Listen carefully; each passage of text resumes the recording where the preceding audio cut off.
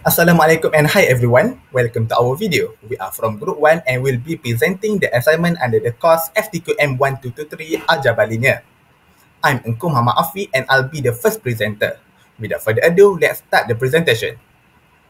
For this assignment, there are 7 questions that cover the topics from Chapter 4 until Chapter 6. The topics include eigenvalues and eigenvectors, diagonalization, orthogonally diagonalization, Rasmi process, transformation matrix, and kernel and range. And for every question, we have to answer based on our chosen matrix. The chosen matrix has to be 3 times 3, non-diagonal and symmetric. And our chosen matrix A is as shown on the right, 3 times 3 matrix with all the entries are 1. Now, let's start with question 1. Obtain the eigenvalues and eigenvectors of A. First, we have to know that eigenvalues and eigenvectors come from the equation AS equal to lambda S, such that A is a matrix, lambda is a scalar, and S is a non-zero vector. From this equation, we have to find lambda, which is the eigenvalue, and S, which is the eigenvector. From the equation, we multiply the identity matrix I with S, and as we know, it won't change anything, and the equation is still valid. Next, we bring lambda IS to the left, and then we factorize S. We are now left with the equation open bracket A minus lambda I close bracket S equal to 0. Then we can find for the matrix A minus lambda I. It's just an easy step, and we have this matrix as shown on the bottom left of the screen. Next, we find for the determinant of the matrix A minus lambda I, or what we call as characteristic polynomial. Since it's a 3 times 3 matrix, we have to settle with the cofactor expression first. The steps shown on the screen are cofactor expression along the first row. After doing all the steps, we get our characteristic polynomial, which is negative lambda cubed plus 3 lambda square. We let this expression equal to 0, and now we have our characteristic equation. We solve it for lambda, and we get lambda 1 equal to 0, lambda 2 equal to 0, and lambda 3 equal to 3. And these are our eigenvalues. Since we have obtained our eigenvalues, now our job is to find the eigenvectors. First thing, we have to know that eigenvectors have to satisfy the equation AS equal to lambda x, such that x is not a zero vector. Or we can simply obtain the eigenvector by solving the homogeneous equation open bracket A minus lambda I close bracket x equal to 0. And we have to do this for all the obtained eigenvalues. Since we have found the matrix A minus lambda I, hence it should be easier to use this equation instead. For lambda 1 and lambda 2 equal to 0, you can see the working at the left of the screen. From the equation, we substitute lambda with 0, and we are left with a system of linear equation to be solved. As suppose we perform elementary row operations on this augmented matrix to get the reduced row echelon form RREF. Since there is only one linear one, and that is for S1, hence S2 and S3 are free variables. We let them S and T respectively, such that S and T are real numbers. Thus, we get S1 is equal to negative S minus T. Now we have obtained S1, S2, and S3. So we can conclude for our eigenvector. Since we have two free variables, we obtain two linearly independent eigenvectors. The eigenspaces corresponding to eigenvalue 0 are S, negative 1, 1, 0, and T, negative 1, 0, 1. And such that S and T are real numbers. For lambda 3 equal to 3, similar step as before, we substitute lambda with 3 and we solve for the SLE. We perform elementary row operation on the augmented matrix to get the RREF. Since S3 does not have leading one, thus S3 is the free variable. We let S3 equal to R, such that R is a real number. Then we can solve it for S1 and S2, which is coincidentally also equal to R. Now we can obtain our eigenvector corresponding to eigenvalue 3. The eigenspace is R111, such that R is a real number. Hence, for this question, for our matrix A, we obtain two eigenvalues which are 0 and 3, and three linearly independent eigenvectors as mentioned earlier. Hi, moving on to question 2. Use P that diagonalizes A to calculate A to the power of 17. So, before we diagonalize A, we must make sure that A is diagonalizable. So, how do we determine if is the matrix A diagonalizable or not? So, from theorem 4.4, if we have a matrix that is a square matrix with n rows and n columns, then the following are equivalent. First, A is diagonalizable, and B, A has the number of n linearly independent eigenvectors. So in our question here, since A is a 3 by 3 matrix and A has 3 linearly independent eigenvectors, so we can say that A is diagonalizable. So the eigenvectors is what we obtained earlier in question 1. Okay, so A is diagonalizable, so we can proceed. Alright, so since A is diagonalizable, that exists invertible matrix P. That is an invertible matrix P such that this formula inverse P A P is a diagonal matrix D. So the matrix P is the combination of eigenvectors P1, P2, and P3. We put it together in a matrix.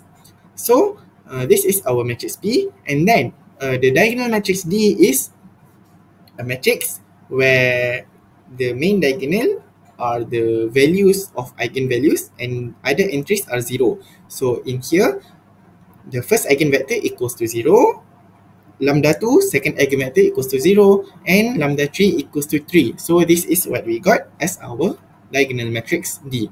So from this formula, we can derive it into finding the A to the power of 17. So first, we multiply both sides with matrix P and inverse P. So we can cancel P minus 1 here, P inverse P here. So here on the left side, we will have the matrix A equals to P D inverse P.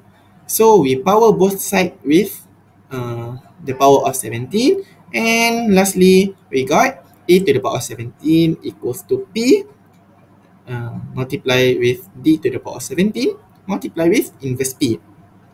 Alright, so this is the simplified formula. So we already have our P here. So let's find D to the power of 17. So simply, this is our matrix. This is actually a very easy matrix since all the entries are 0 except for 1, which is 3. So the power of 17 only apply to the non-zero entries lah. Non-zero entries. So this is the value of, this is the matrix of D to the power of 17. So then, next, we find the inverse of P using row reduction. We put matrix P on the left side, and then we put the identity matrix on the right side, and from there, we can use elementary row operations to reduce it to an RREF, or the left side will be the identity matrix. So we can, it's not an RREF, I'm sorry. So the left side from P, we reduce it to identity matrix. So on the right side, we will get the inverse of P. This is the inverse of P. So finally, we put it together, A to the power of 17 equals to this. So this is our final answer. We first multiply P to the P with D to the power of 17. And after we got this matrix, we multiply it with the inverse of P. And this is the value of A to the power of 17. That's all for question 2. Easy, right? So that's it. Hi, it's me again. Let's continue with question 3. Find P prime that orthogonally diagonalizes A using the Gram-Schmidt process on the columns of P, which is obtained from question 2 in R3 given the Euclidean inner product. First thing, before finding P prime, how can we know is our matrix A orthogonally diagonalizable or not? From theorem 4.7, if A is a square matrix and it is orthogonally diagonalizable, then A is symmetric. And in fact, the converse of this theorem is also true. And since our matrix A, as shown on the screen, is trivially symmetric, hence our matrix A is indeed orthogonally diagonalizable. From question 2, we have obtained our matrix P, and we have checked that our matrix A is orthogonally diagonalizable. But does the previous matrix P orthogonally diagonalize matrix A? Well, first thing, to say that matrix P orthogonally diagonalizes A, matrix P has to be an orthogonal matrix. What is an orthogonal matrix? An orthogonal matrix is a square matrix such that its transpose is the same as its inverse.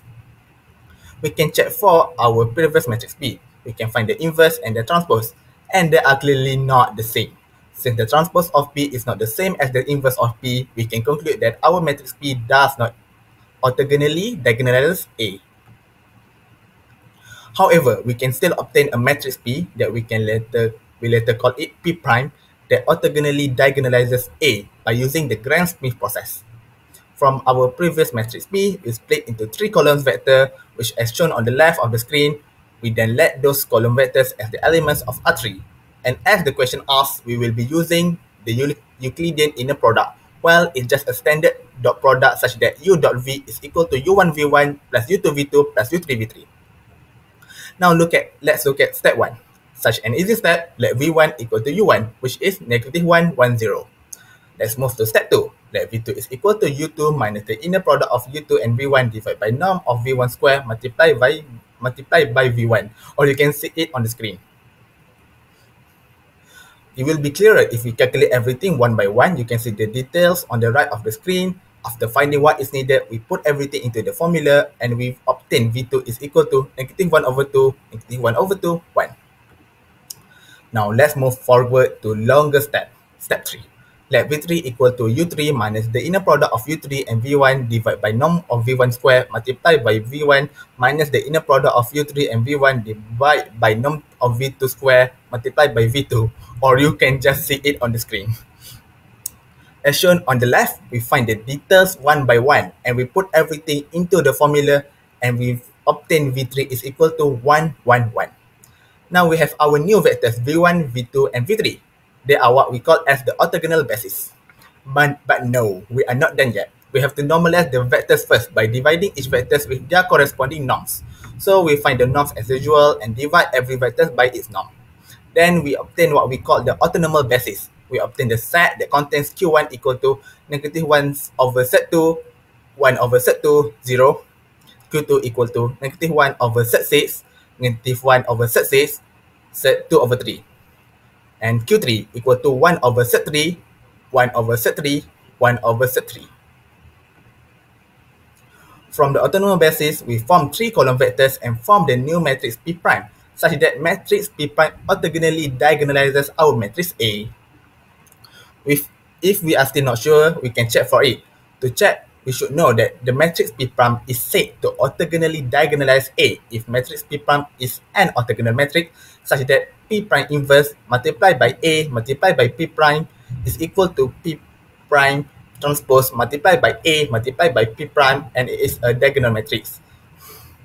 And indeed, after we do one by one, the inverse and the transpose of P prime are the same, and they obey the P prime inverse or P prime transpose multiplied by A multiplied by P prime is equal to a diagonal matrix. Hence, our matrix P prime is verified and indeed true. Hi, moving on to question 4. Find P prime that orthogonally diagonalizes A using the Gram-Smith process on the column of P from question 2 in R3 given the weighted equivalent in the product as stated here. So from question 2, we obtain that P is equal to negative 1, 1, 1, 1, 0, 1, 0, 1, 1, where P1, P2, P3 is the column vector for the matrix P respectively. From the column vectors, we can form the basis for matrix P in three new vectors, which are U1 equals to negative 1, 1, 0, U2 equals to negative 1, 0, 1, and U3 equals to 1, 1, 1, where all the vectors are in R3. So in order to find the P prime that orthogonally diagonalize A, we need to make sure that U1, U2, and U3 are orthogonal bases, which means that the inner product of the vectors must equal to 0. By using the weighted Euclidean inner product, the inner product of the vectors is not equals is not equals to 0. As we can see on the right side of the slide, the inner product of U1, U2 is equals to 3, while the inner product of U1 and U3 is equals to negative 1, and U2, the inner product of U2 and U3 is equals to negative 2. So all of them are not equal to 0. Thus, we will need to use the Gram-Smith process in order to obtain the orthogonal and orthonormal basis. Moving on to the first step of Gram-Smith process. First, we choose V1 equals to U1 which is equals to -1, 1, 0. Next, we continue to the next step by choosing V2 equals to U2 minus the inner product of U2 and V1 over the norm of V1 to the power of 2 times V1. Firstly, we will need to calculate the inner product of U2 and V1, and we will get 3 times -1 times -1 plus 2 times 0 times 1 plus 1 times 0, which is equals to 3. And then we will need to calculate the norm of V1 to the power of 2, which is just the inner product of V1 with itself. And we will get 3 times -1 to the power of 2 plus 2 times 1 to the power of 2 plus 1 times 1, and we will get 5. After getting all the values, we can plug in plug in them into the formula, and we will get V2 equals to the vector -1, 0, 1 minus 3 over 5 times the vector or the vector -1, 1, 0.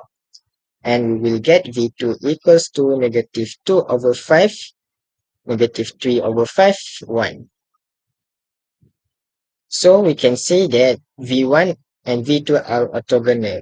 We can check this by calculating the inner product of V1 and V2, or V2, the inner product of V2 and V1, since it's the same according to the lemma.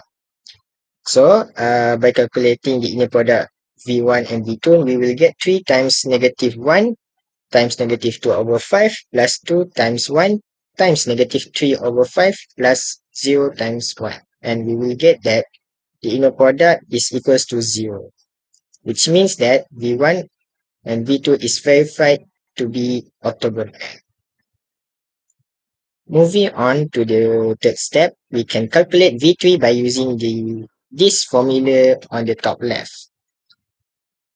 Firstly, we will need to calculate the inner product of U3 and V1, and we will get 3 times 1 times -1 plus 2 times 1 times 1 plus 1 times 0, and we simplify this and we will get -1. Next, we will calculate the inner product of U3 and V2, and we will get it equals to 3 times 1 times -2 over 5 plus 2 times 1 times -3 over 5 plus 1 times 1, and we will get -7 over 5.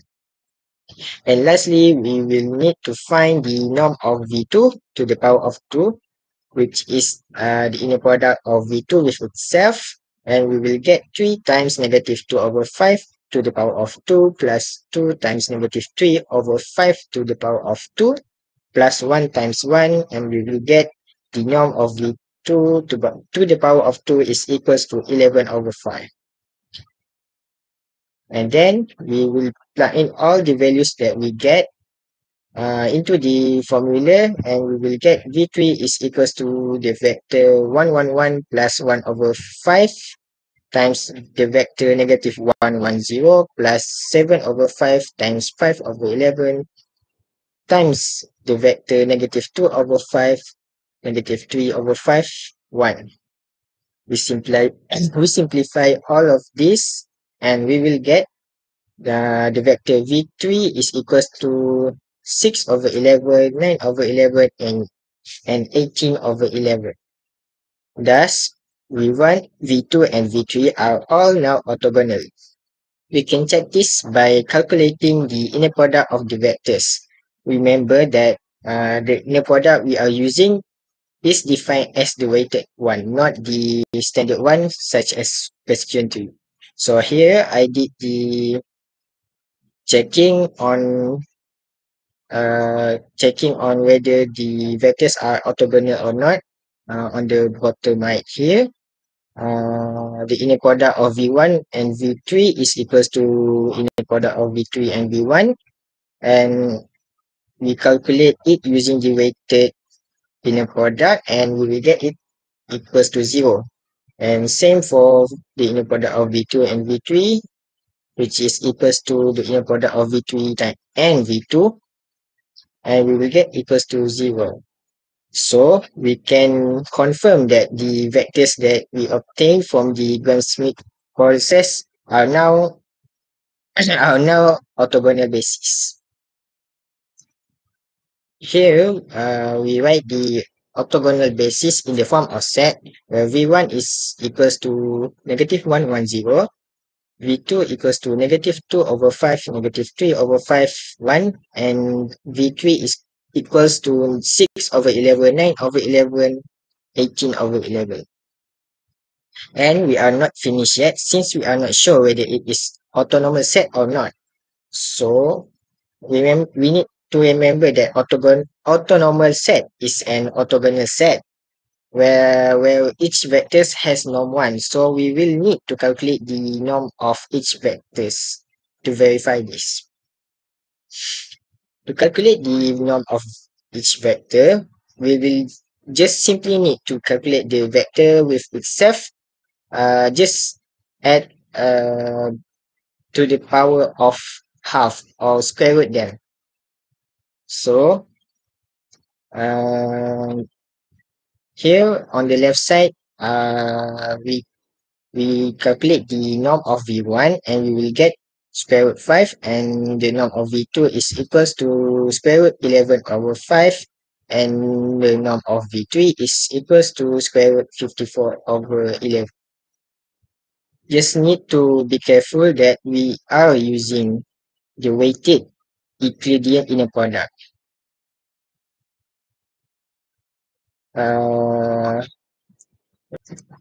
As we can see here, all of the vectors has norm that is not equals to 1.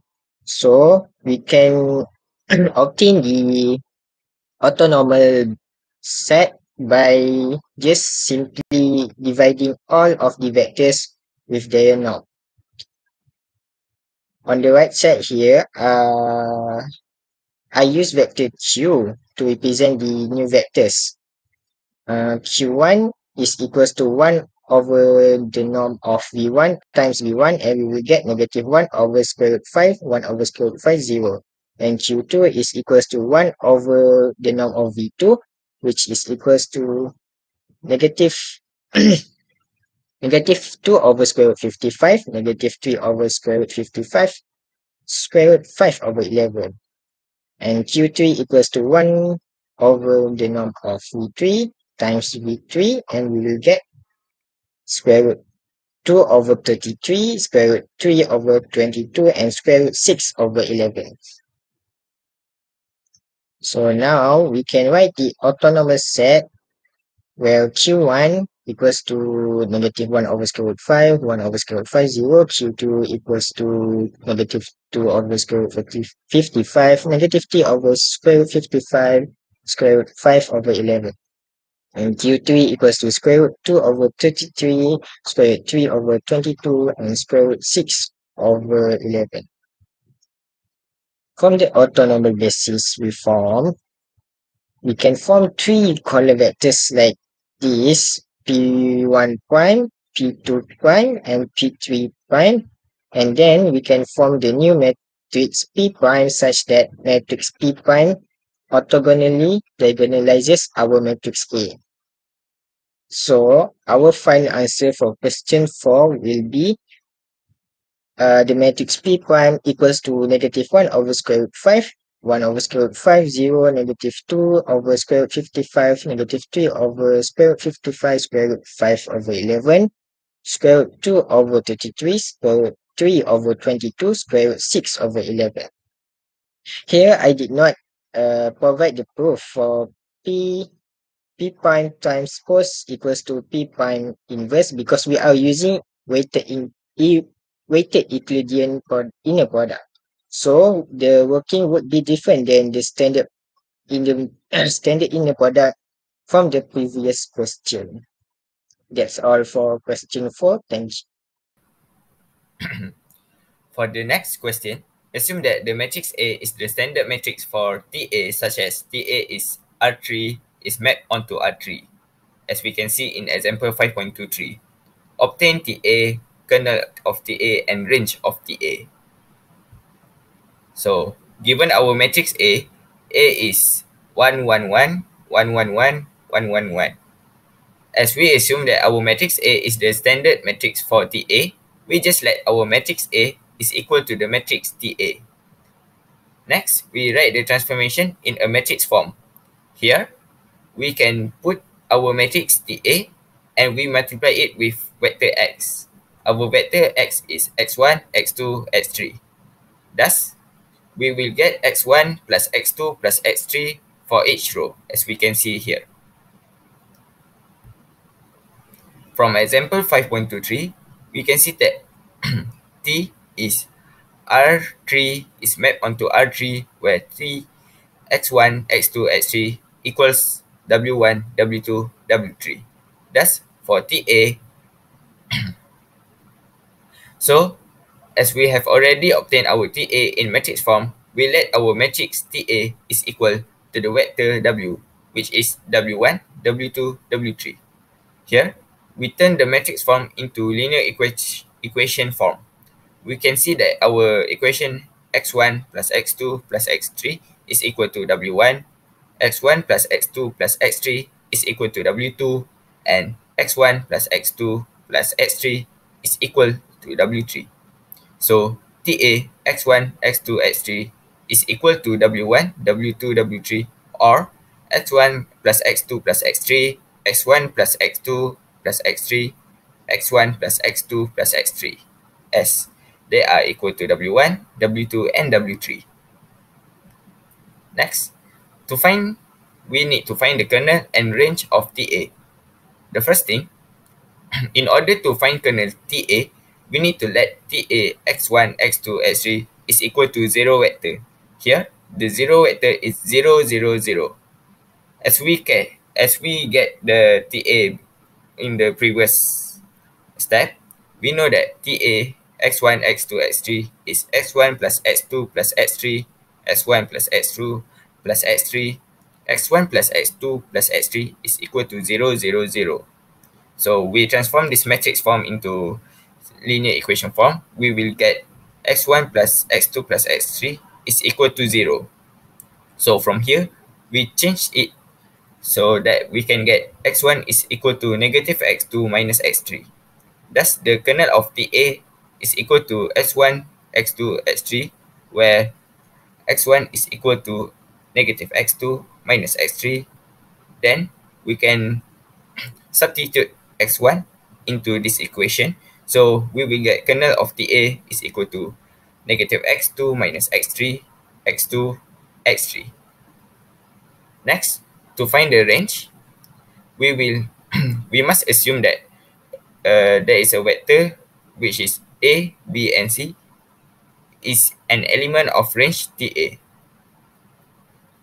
We also assume that for every vector x, which is x1, x2, x3, is an element of R3, there exists TA x1, x2, x3, which is equal to A, B, C. So from here, TA x1, x2, x3, as I stated before, is x1 plus x2 plus x3, x1 plus x2 plus x3, x1 plus x2 plus x3 is equal to A, B, C. We change this form into linear equation form. We will notice that x1 plus x2 plus x3 is equal to A, is equal to B, and is equal to C. So we will write A is equal to B is equal to C. So the range of TA is A, B, C, where A is equal to B equals C. Then we will substitute it into A, where A is an element of R. Then we can transform it into A111, where A is an element of a real number. Alright, that's all from me. Hi, so moving on to question 6, we have to find the linear transformation TP, the kernel, and the range of the linear transformation. So from the question 2, we already got our matrix of P. So how to change the matrix into linear transformation? We simply multiply the matrix of P multiply by the vector matrix x1, x2, x3. So here, we will finally get the linear transformation of TP, which is negative x1 minus x2 plus x3, x1 plus x3, and x2 plus x3 in a matrix. So next we will find the kernel. So first let's recall, what is the kernel? Simply, in words, we can say that kernel is the set of vectors in V that maps into zero vector of W through linear transformation T, a linear transformation. So in this case, it is TP. So since TP maps to R3, so the zero vector of W, now it is the zero vector of R3. So to find the kernel, you simply write that the transformation of TP of x1, x2, x3 is equals to 0, 0, 0, which is the zero vector of R3. So here we can write it again in a system of linear equations. So we can change this SLE to an augmented matrix. So from here, we can get the RREF by applying elemental row operations. So at last here, we will get the RREF, which leading ones in each row. So we can simply put that the solutions are x1 equals to 0, x2 equals to 0, x3 equals to 0. So here is how we write the kernel. So the kernel of TP is equals to 0, 0, 0, which is equals to 0 vector of R3. So the kernel is 0 vector of R3 that maps into 0 vector of R3 as well in W. So we can say here that the TP is a one-to-one linear transformation. Okay, so easy, right? So next, let's find the range. So the range is the set of all vectors in W that are images under T of at least one vector in V. Also under transformation of T. Here it is TP. So to find the range, it is somehow similar to finding the kernel, but instead of writing it as equals to 0, 0, 0, here we write it as ABC, as we assume that there exists vector ABC that is mapped from x1, x2, x3 under TP. So here, we also can write the SLE and then the matrix. And finally, we reduce the augmented matrix into an RREF. So we can simply write that x1 equals to this, x2 equals to this, x3 equals to this. x1 to B minus A minus C per 3, x2 to C minus A minus B per 3, x3 A plus B plus C per 3. So this is the final answer for writing a range. So here, the range of linear transformation TP is equals to ABC, as in the linear transformation transform to B minus A minus C per 3 to C minus A minus B per 3, A plus B plus C per 3 into map into ABC. So that is all for question 6. Thank you. Question 7. Assume that A is the standard matrix of TA such that TA, P2 maps into P2. Obtain TA, kernel TA, and range TA. To find the TA, we use A as a standard matrix. Since transformation of A is P2 maps into P2, so we denote as A0, A1, A2 to the basis of 1, x, and x squared. So we write TA in the bracket A0, A1, A2 with the basis 1, x, and x squared equal to matrix of A times A0, A1, and A2 to the basis of 1, x, and x squared. So we use multiplication of matrices and we get A0 plus A1 plus A2, A0 plus A1 plus A2, A0 plus A1 plus A2 to the basis of 1, x, and x squared.